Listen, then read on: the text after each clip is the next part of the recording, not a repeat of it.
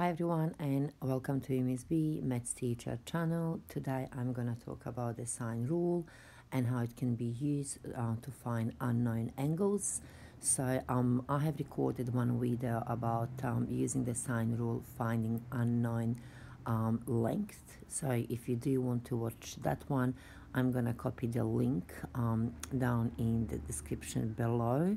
So if you do want to find a little bit more about sine rule, I would recommend to watch that one before this one.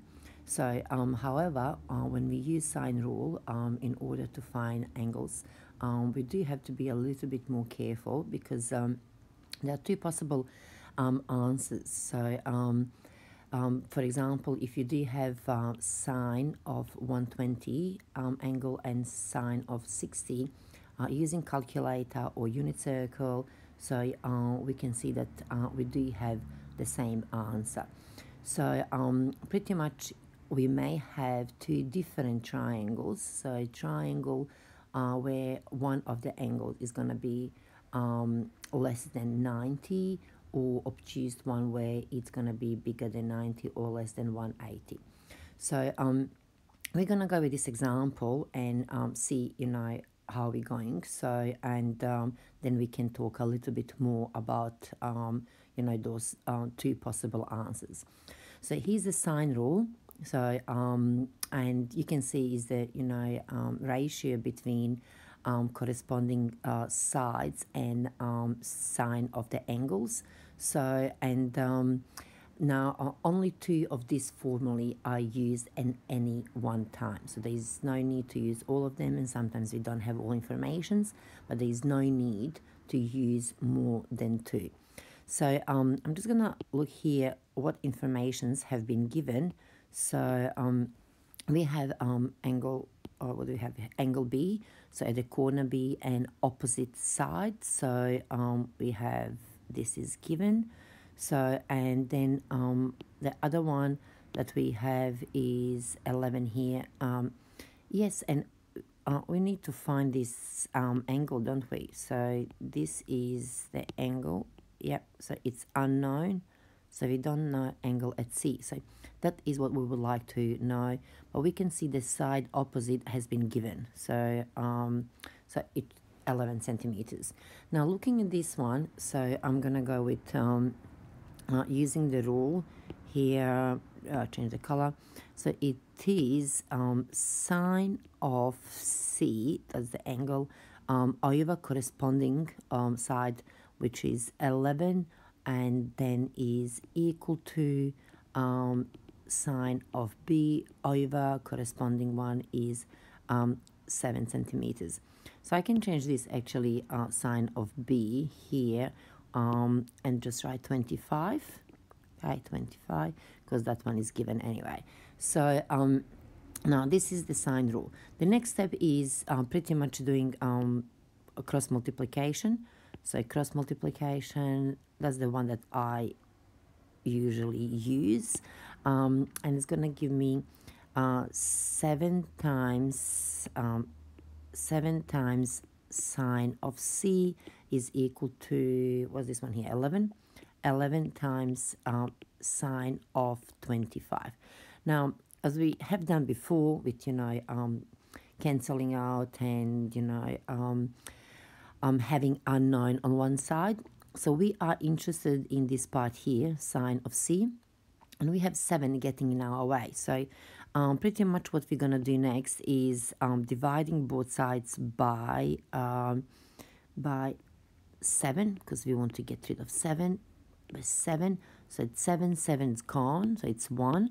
And we are left now with sine C, which is that angle, and then, all of this. So 11 times sine of 25, not 27. Here 25, so 25 over 7. In order to find the angle, so we have sine of that angle, but what we need this angle here. Okay, so we need this one there. Okay, so we need this angle here. So to find the angle is pretty much this. So we go an angle, is called C, is inverse of sine. So it's sine inverse. So and I like to keep, the fraction as it is. I don't calculate before and then use, less decimal places and stuff like that, because this is giving me exact value like this one here. So I haven't done rounding up or down before. So using calculator, so this is going to give us, some sort of approximation, and you may have one angle. It's going to give you 41.6 approximately. So but now we do have to be careful, as we do know that it could be its supplement as well. So we have talked about this before, that may have two options, two different ways. So, and if this is 41, so we may check, or calculate, I'm going to use red, or so it could be this one here, or it could be 180 take away this angle that we have calculated, and it's approximately 138.4.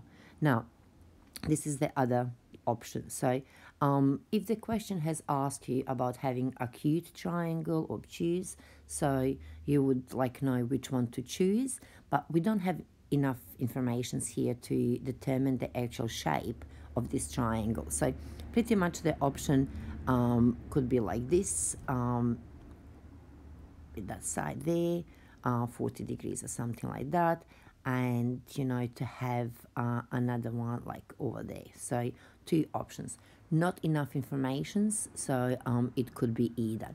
The other way of checking this is, we already know that this one here is 25. So if this one is 41.6, so this, whatever is left has to add up to 180. So, and that would be like, okay, beautiful, it's safe. So, and now again, if this one is 25, and we choose this one to be 138.4, so the rest here, should add up to 180. And we are safe here as well, as 138.4 plus 25, it's sort of 163.4, something like that. So it's still less than 180. And why I'm mentioning 180, we do know that the sum of all angles, I'm going to put here sum of all angles in triangle needs to be, is equal to 180 degrees. So in this case, we don't have, informations like which one we're going to choose, and we are safe to use both, because if we choose 41.6 or 138.4, it's still going to be okay, because the sum of all triangles, angles in, those triangles would be 180 or less than 180. So let's have a look at another example. So and see what we have here. So now this one, we have to find angle at D. So this one here, so it's unknown, and pretty much it's the similar. So it's using sine rule. So using sine of D, sine of D over change the color, okay, opposite, and then like that, okay, sine D over, okay, 13.5 is equal to sine of E, which is here 56 over, what's the opposite, 16.8, and again as before, so cross multiplication, so cross multiplication just like that. So, and it's going to give us what, 16.8 times sine of D is equal to 13.5 times sine of 56. Now divide everything by 16.8, both sides. So because we just want to have sine of D on one side by itself. So, and please note again, I'm not gonna calculate this before. I like to keep it like, you know, in this form because it does give me, you know, the best answer possible. So in order to find this angle D, so it's inverse, isn't it? So it's D equal to sine inverse, and then using your calculators, you're gonna get something. Therefore, okay, the first one you're gonna have is 41.8 approximately, or now we're looking for its supplement. So 180 take away 41.8, approximately the other one would be 138.2. So now we can see here that, you know, we have two options to choose from, okay? So acute and obtuse. And let's have a look. So I'm gonna draw, okay, this one here. Okay, let's go back that one. If I go like this, yep. So this one here is 56 anyway, so it has been given. So if this one now, we choose 41.8, so adding those two together is something 97 something, so we are pretty much safe here. So, you know, the sum of all these, it will definitely be 180. But now if we choose 138, so it's some sort like this. So 138. This one here is given, let's say it's 56. It's not to scale, 56. And if this one is 132, 138, 138.2, let's have a look what's going to happen here. So 138.2 plus 56 is equal to for 1, that's 194. So those two angles, so this one here, I'm going to use different color. So this one here, okay, 138, and this one here that has been given, when we put them together, is going to give us 194, which is more above 180. So it's bigger than 180. And we do know that the sum of all angles in the triangles has to be equal to 180. So therefore, so we do have to reject this one here. So reject that one.